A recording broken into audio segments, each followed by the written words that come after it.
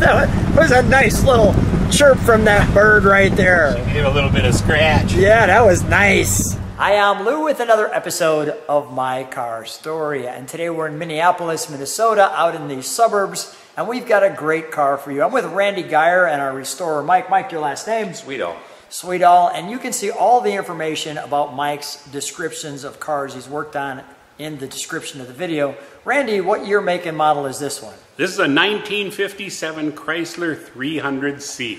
And with the 300C, you've done something with these shirts. So what's going on here? If you could turn around for me, please. I like to make shirts to go with my cars. In stereo. And so in the daytime during the car show, when it's sunny out and warm, I'll wear the white t-shirt, obviously. But then when it comes the evening and it's time for award ceremonies and banquet time, which I'm arrogant enough to know that I'm going to get an award, I have a more formal shirt that's black and tan just like the car is, with some of the insignias or the what I call the medallions, you know, embroidered into the shirt. That is great. For this one right here. So I'm going to start with you, Mike. What when this car came home, your wife had something unique to say about it. What did she say? It is the first car that's ever driven in for restoration. and her response could was, not believe that somebody would restore this car because you could drive it. So it had the drivability, and I just want to show that headlight from the top. It's got that very defined point that you wouldn't necessarily notice at first, and the blackened in eyeliner really gives it a great look, and the offset red right in there. So was this car a challenge, or was this one of your easier ones to restore? I said all of them are a challenge in different ways, but this one, to get it perfectly straight in black, all of the sanding that has to be done is huge challenge. So. Okay, so black is just as much of a pain as we've heard from a restorer standpoint. I love painting black, but just, you know, for the bodyworks it has to be perfect. But painting black is great, and it always shows off everything really nice when it's done as a nice job. Well, congratulations to you, because this paint, as you can see, is just, I'm going to show it that the light off it, it's just flawless. And it's really a testimony to your work. And I know that you and your father have done quite a few cars, and I really appreciate that work. Randy, I'm going to have you jump back in for a moment. So Randy, tell me, what year did you get this one? I bought this car in 2010, and I actually drove it for a couple of years before I turned it over to Mike to restore it. It was a drivable car, and it was a pretty solid car, but I just felt that it really needed to be brought up to high standards. And I gave it to Mike, and he restored it in 2 years, just under 2 years. Wow. And look at the fins on the back of that. This is right at the time where fins were king, and this was clearly right there. I'm going to stand behind it just to show people that angle. We've got some trunk and treats. Let's take a look at those, shall we? We've got something quite unique in the trunk of this one that I think some people will be surprised about. So there's a push button. So first you can see we've got a massive trunk. And actually, talk about this black piece right here. This isn't accidentally a chunk of wood. This is interesting, you know. Chrysler's, any Chrysler car from, 56 to, how long do they make push buttons? 63 probably. 63 about? Yep. Well, anyway, there is no park selection on this car. There's just neutral. So when you stop and park the car, you put it in neutral, and then you set the emergency brake or the parking brake, whichever you choose to. And Chrysler then included this in the trunk of the car as a wheel chock, so you could chock your wheels if you're afraid the car was going to roll and that the parking brake wouldn't hold. That's if you live in right? San Francisco, you might need a bigger one. Yeah, might need a whole log. So that's a factory item, yeah. They put the jack information. You would literally have to get into the trunk, to read that, which is very convenient, how they stuff that there. So now you see our mighty Chrysler for 57, and there's the most glamorous car in a generation with the glamorous picture. And as we open this up, I'm going to be very gentle with this, because this is the real stuff. The most glamorous car in a generation. The New Yorker, the Saratoga, the Windsor. And you could kind of read through some of that.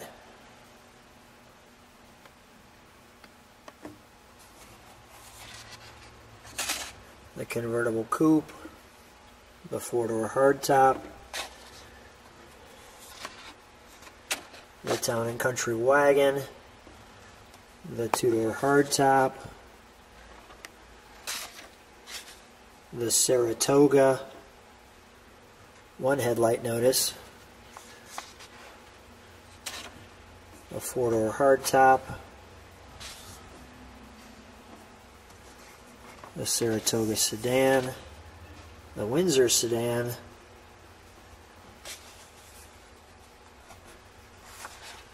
got one more page in there. There we go. The four-door hardtop. And the Town and Country wagon. The torsion ride. Sensational. I've gone through this a little quicker than normal. Talks about some engines. We didn't see the 300F in here, or the C, excuse me. But this was the piece that you're just not going to see. So what's in the box? Well, to our surprise, when we bought the car and opened the trunk, here was brand new in a new old stock is this Highway Hi-Fi. We'll show you the car has one installed under the dash, but this is actually a never been used. It's a record player, but Chrysler called it Highway Hi-Fi. It was made by, oh, I don't remember, was it Columbia? Columbia made the records, but this record player plays at 16 2/3 RPM. So the records are special. They're about the size of a 45, but since they turn so slowly and they're cut with such fine grooves, one side of the record will play for about 45 minutes. Wow. You carefully kind of open that up. Look at, let me show that. Look at all the pieces. Even here.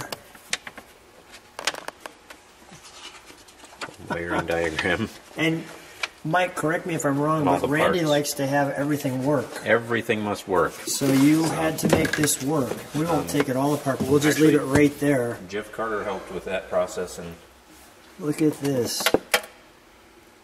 Wow. Still brand new. In the box. Old. Brand new old. brand new old. Yeah. Brand new old. We will put that back in the box as you just seen it. Well, Lou, before you go away, sure. Here's what's also interesting that was in the trunk. Please, I almost forgot. That we skipped. This originally in 1957, well, I should say that the Highway Hi-Fi was originally introduced in 1956 and offered in that model year. Now, I'm not sure. They offered it in 57 and I think into 58, but I think the only reason they did was that they had units that they couldn't sell, and so they kept offering it, trying to sell them out. But at any rate, when you bought a Highway Hi-Fi in 56, you got 6 starter records. And then you could subscribe and buy more through the mail, and you could buy this cool little leather case to store your records in. With the key, etc., to lock them in. It still has the original keys. As you can see, the condition is just about perfect. Yeah. And it is full of records. So to show you that this box wasn't something that somebody picked up afterwards, check this out. Here it talks about the actual records and what's playing on each side. And to just show you, here we are, side 1, side 1, Highway Hi-Fi, Tchaikovsky, side 2. And I'm going to be very careful because you don't usually see them in the wrapper unmolested. Number 2, the Pajama Game, etc. The Pajama Game there. So I won't take them all apart. We're going to keep that just like that. But that's short of amazing. They made a total of, I believe it was 35 or 36 records were the complete, if you had every single one. I think I have about 26 or right about in there. Very, very cool. Randy, may I open it up? Yeah. All right, great.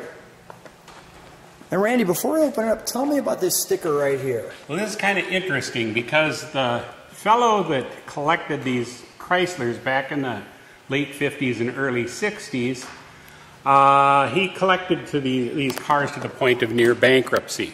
He would drive them around for a while, and when they maybe weren't running right or he couldn't get them to run right or something was wrong with them, he'd just put them in the barn and he'd go buy another one and drive it and put that in the barn, and he just accumulated cars. Well, anyway, he got old and died, and he left his collection to his eldest son. And his eldest son then took his younger brother to the 1964 World's Fair. Wow. And the younger brother bought that sticker at the fair and stuck it in the back window. So we think it's an important part of the car's history, and so when we restored the car, we were careful to save the back glass and then polish around it so that we didn't disturb that sticker. Yeah, I love the Leaving the Legacy. May I? Yes. Thanks. Yeah, Leaving the Legacy of the car is just beautiful to keep it intact like that. So you can see the wonderful panel here, and no mistaking what you're in with the 300. You've got this wonderful bench seat. There's one other interesting thing about Please. this car, as long as we're right here. Yeah. You'll notice that the windows are crank windows, and you'll notice the seat is a manual seat where you know, to move the seat. Mm-hmm. That's unusual because these cars standard had power windows and power seat. Oh. So somebody had to special order that to get the crank windows and the manual seat. So that makes it kind of unique and kind of interesting. So they might have wanted the prestige of the 300C, but they didn't have the budget potentially for it. That's a possibility. That's possible. So they got the cheap banker's hot rod. The thing that's interesting to me in this, we've got our push button here. And notice the interesting knobs. Notice how they all stick out too. You know, we've got, I'll give you an example. My hand, as you can see, fits back here around this clock. And I see the miles here. We have about 54,000. Those may be original miles. I think it's very possible. Judging by the condition the car was in when I bought it, pretty rust-free, that was probably our actual miles. And You tell also me, mentioned that the speedometer being 150 is unique to the 300C. got it. What would it usually be, 120? Yeah, the rest of all of the lower model cars were 120 mile speedometer. Got it. Mike, jump around the other side for a minute if you would, please. You got the mirror right there. And you're going to see why I have Mike jumping in for a second. We have the Chrysler 300 emblem standing out. And now I'm going to focus on this section here. So as we focus on this and I get a little closer, I just want to show you this word right here, Highway Hi-Fi. And we might not want to play it just because we might have copyrights, unfortunately, with YouTube. We got local and distance, but just I can show you how it works, yeah. Sim. Yeah, you just press the button to open it up. Now, before you go too far, I notice there's some instructions here that may have never been read, but if you want to read them, someone can. You now have it on your big screen. You'll see that. And as it says, you'd pull out the table until it stops. You have to turn the key on, preferably accessory, and then turn on the radio. Okay. And then you can It's a tube radio. turn the hi-fi on, and then set the needle onto the record and it should play. Got it. So this button pushes down and it moves over to place. Yes, yep. The red button goes down, and if you lift up kindly on the needle, it'll slide onto the record. So we thought we'd play the Highway Hi-Fi for you. You don't get to see these play, and if you're wondering how it plays, I'll just show you. That's spinning, and that's coming out of the Highway Hi-Fi. Nice. And let's take a look under the hood, shall we? Sure. Great.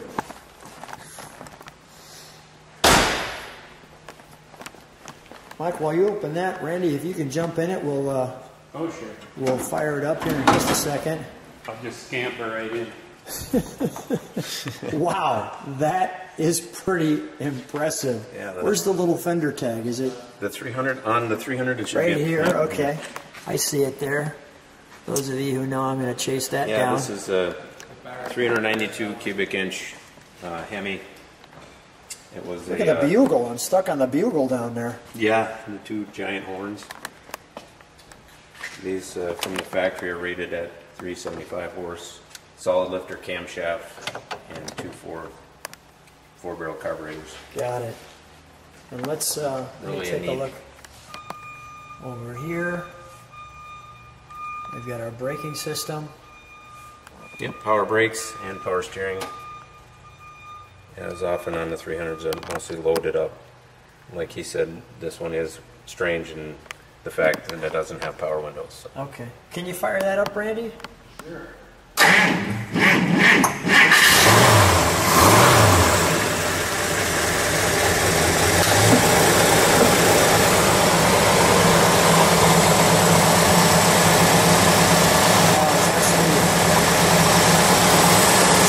System?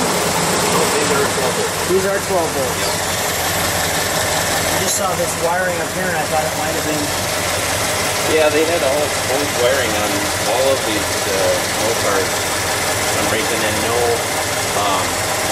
fuse block until like 1959 with some of the models.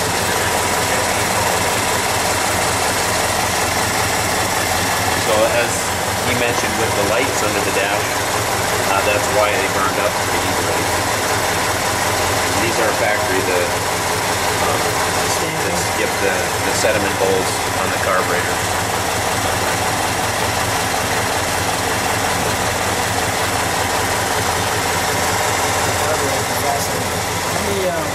It's a beautiful one. Is it dual exhaust? Yeah. All right. Can we step on the brakes for a second? Sure.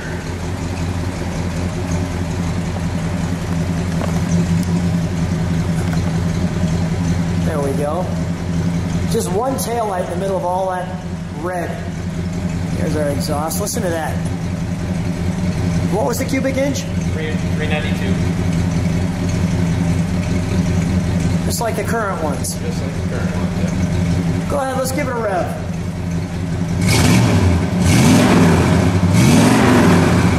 Sweet. So we gotta take it for a ride.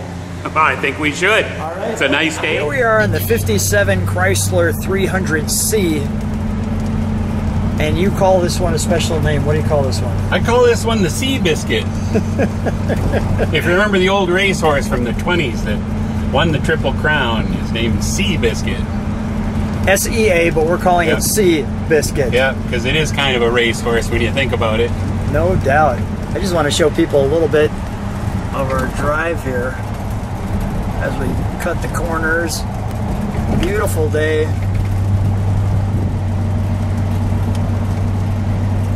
So what made you purchase this one? What caught your attention? Well, because once again it's a Finn Mopar, and I have a nice collection of Finn Mopars, and it just kind of seemed to fit in. I love black cars, and the price seemed right, and yeah, I just couldn't resist. I have this addiction, you know. Don't get it cured. How many? Don't tell me the cure. How many C's do you see? Well, as far as the letter car series, they're fairly common. I think they made a total of oh, I don't know, in the 2000s, I believe. So for letter cars, that's quite a few. And this one, I mean, it's got some giddy up, which we showed people earlier in the video. It does. This has the 392 Hemi with 2 4-barrels on it. Now, was there a different option? No. That's Okay. the standard engine. That's what you got. For this car? Yeah. And let me just show people, as we're in this S-curve, it handles pretty gosh darn nice. You love that big hood, too. And we're rolling on bias ply tires. What's the reaction when you're driving this car? I just had somebody yell, that was a cool car, but what's the usual reaction when you bring it to a car show? Well, yeah, that's pretty typical of, yeah, people are attracted to it, all right. Do you think it's the color, the Batmobile fins, the combination of everything? I think it's all of that. Like you said earlier, that it has a little bit of a sinister look to it that's kind of attractive. Yeah. And then, of course, it's got the full leather interior, which makes it not only sporting and fun, but luxurious all at the same time. Which is pretty cool. And you've had this one up to, what's the highest you've had this one up to? Well, I've gone 130 miles an hour in it. I believe crazy. it's capable of more than that, but it gets a little funny. It gets a little funny at that. Makes your heart beat a little faster. Yeah, give us just a little heartbeat before we sign off here. Go ahead. Okay. Give us a little uphill. Jeez. We laugh like two little kids. Well, Randy, it's always fun getting together with you and hanging out and having some great time in your great cars, getting all the looks and attractions. Thanks so much for being on My Car Story. Well, thanks, Lou. We're getting to where we need to go, and we're getting there quickly. Nice.